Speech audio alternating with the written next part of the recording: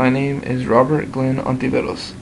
I was born in a small town named Alpine, Texas, which is about 26 miles from where I grew up and lived. My major is mathematics because there's something about working out problems that interests me. I may not be the best at it, but it is the most interesting subject to me.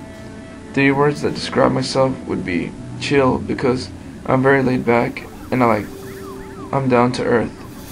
I try not to stress over little things and just enjoy life. Another word would be outgoing, because I love meeting new people and I like to talk. The last would be fun, because I'm always down to have a great time no matter what it is. Even at work, I find myself having a bit of fun. My parents are Glenn and Sarah Ontiveroz. I've always looked up to my dad. Till this day, I feel like he can fix anything. He is the hardest worker, most unselfish person I know.